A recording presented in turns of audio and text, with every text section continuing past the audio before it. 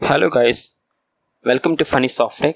So today we're going to learn about Angular 7 as well as 6 also. Okay, before going to starting Angular, we need to install Node.js in your local. So how can I install? Yeah, see. So just open your browser.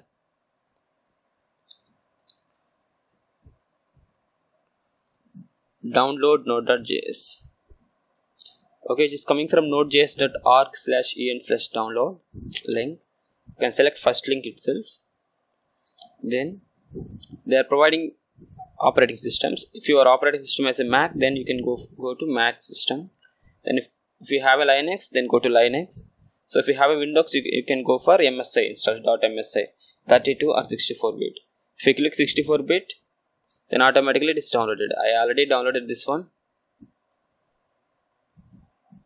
Okay, after installation that MSI file, you just double click on that MSI file, then it is going to be installed.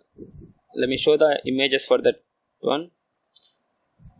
See, if you double click on that MSI file, exe file, it's showing like run. Then you can click run button. Then after that, next. So you can accept that license agreements. Then click next. Then next. So it is showing like a path. Okay, by default it is installed inside that program files. So okay, no need to change the directory also. You can just click next. Then after that you can click next. Then install and finish. Simply install Node.js, guys. After that we will check whether the Node.js is installing or not. Okay, we'll be back on next video to checking the version and npm and installing Angular CLI.